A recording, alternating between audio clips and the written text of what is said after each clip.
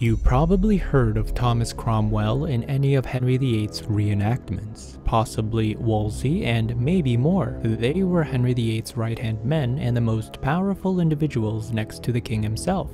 In this video, I recreate their portraits to see how they might have looked in real life, as well as talk about what their deals were. If you're new to my channel, welcome. Here on Mortal Faces, I take historic portraits and transform them to see how individuals we read about might have looked in real life, as well as I talk a little bit about them. So let's get started. Thank you for watching, subscribe for more historical recreations, and let me know in the comments who you'd like to see in real life. Thomas Cromwell was the chief minister to Henry VIII. A modern translation would be like his prime minister. He was born to a man of many skills. His father William was a yeoman, which was a middle-class social rank in medieval England. He was a fuller and a cloth merchant and owned an inn and brewery. He might have also been educated in the skill of blacksmithing. It is said his mother came from a recognized gentry family, so they were neither rich nor poor, noble nor ruined, but dutiful community members. He had a really modern lifestyle that we can be familiar with today. A really adventurous 20s, and then you settle down in your 30s. In his youth, Thomas was untamed and a ruffian. You can imagine a young man, fearless, full of life, who wasn't scared of getting into trouble.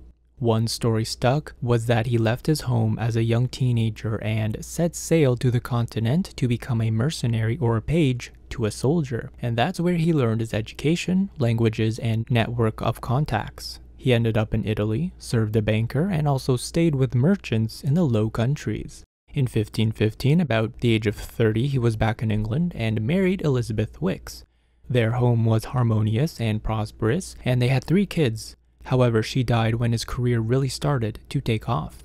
He became a successful merchant that his ancestors would be proud, but like his father, was not content to follow just one career path, so made a flip to open his own law practice. And that's how he entered politics. While maintaining his private legal practice, he gained a seat in the House of Commons and then became a trusted advisor to a marquis, who happened to be Lady Jane's grandfather. He then became a member of Cardinal Wolsey's household. Thomas Wolsey was the cardinal during most of Henry VIII's reign. His position allowed him to proceed over all other English clergy. He was an extremely powerful man and became the controlling figure in virtually all matters of state. He was born in 1473, so about 12 years before Thomas Cromwell, and he too came from a modest background. His father was a butcher and he had a more traditional upbringing, what we call elementary school, high school, and then university. He went to Oxford to study theology. He started as a priest in Wiltshire, then became Dean of Divinity at Oxford. He then became a rector and following this, a chaplain to the Archbishop of Canterbury. From that position, he was taken into the household of Sir Richard Nanfan, who made Wolsey executor of his estate. But then he died in 1507, and Wolsey would have been about 34, so he entered the service of King Henry VII. Henry VII was much more humble than his son Henry VIII and was willing to favor those of much more humble backgrounds. He became the royal chaplain and served under the bishop and Lord Privy Seal. Then, when Henry VIII got the throne, Wolsey became almoner, which gave him seat on the Privy Council. Honestly, he just got the position because Henry at the time was young and wasn't too interested in the details of government in his early reign.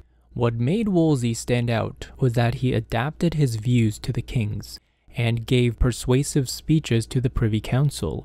To maintain his position, Wolsey privately made decisions to destroy or neutralize other courtiers' influences. This caught Henry VIII's attention, and eventually in 1515, when he was 42, became a Lord Chancellor, the king's chief advisor and basically the highest position next to the king. Parallel to this, his religious position rose too. He became a canon of Windsor, and then a bishop, and finally cardinal in 1515. So basically, by 1515, aged 42, he had both the king and the church wrapped around his little fingers.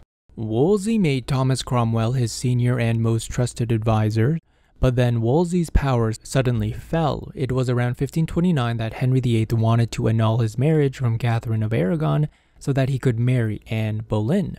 Well, Wolsey had a lot of enemies at court who did not like this commoner having so much power and riches, Anne was one of them, and she dripped into Henry's ear that Wolsey was deliberately slowing the proceedings. As a result, he was arrested and stripped of his positions. You can see why Henry was so anxious on my recreation video on him, the link's in the description. Wolsey was allowed to stay Archbishop of York though, but on his way to York, he got called back because he was accused of treason. Fortunately for him, he died on the trip from natural causes. He was 57 in 1530. Thomas Cromwell, being so close to Wolsey, had to do a lot of damage control to his reputation. Instead of backing away though, he defended himself and stood his ground, and this received much admiration. Wolsey was then replaced by Thomas More. Unlike Wolsey and Cromwell, who came from humble backgrounds, More came from a wealthy family. His father was a successful lawyer and judge. His grandfather was a baker, but his grandmother was an heiress of a London brewery whose own grandfather was a chancellor. Needless to say, he was afforded the best education at London's best school. He was a straight-A student and had a strong gift for spiritual learning. But despite his wish to practice theology, his father insisted, in fact, removed him early on from university to go straight into a law career like him. He contemplated on becoming a monk many times, but eventually made up his mind to continue his law career. So he married and had 4 kids. His wife died, so he married again. He inherited stepkids, and for each of his children, he was really invested in their education. Even his daughters, he made them into some of the most educated women in England. Any subject his sons learned, he made sure his daughters learned too. With his law and political career, he was elected to the House of Commons for Great Yarmouth, and then London in 1510. Eventually, he became a Privy Councillor, accompanying Thomas Wolsey, and after that, Under-Treasurer, and finally Secretary and Advisor to the King. Basically, when Wolsey died, More got his position and became Lord Chancellor. As Lord Chancellor, his religious views were quite radical and harsh. He himself practiced asceticism, which is the denial of physical or psychological desires in order to obtain a spiritual ideal or goal. Basically, he chose to wear a very coarse shirt that irritated the skin and flogged himself on a regular basis for penance. With this strong viewpoint and seeing the Protestant Reformation as heresy, he is noted for burning many heretics, torturing, and killing them. More accepted the queenship of Anne Boleyn, but not the spiritual validity of the king's second marriage. Also, he publicly refused to uphold the annulment from Catherine of Aragon, and lastly, he refused to uphold the supremacy of the crown, keeping the Pope ahead of the king. And this made many arguments with the king, but he managed to stay in favor a while longer because he kept his opinions to himself. He agreed what the law would allow him to agree on, but anything spiritually was another story.